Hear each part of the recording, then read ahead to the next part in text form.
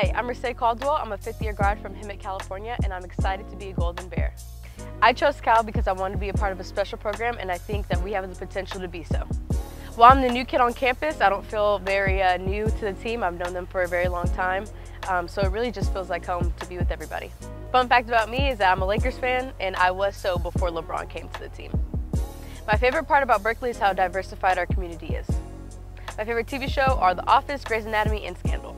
What I think I bring to the team is a lot of experience, leadership, and I'm a big competitor, so I'm just ready to win this year.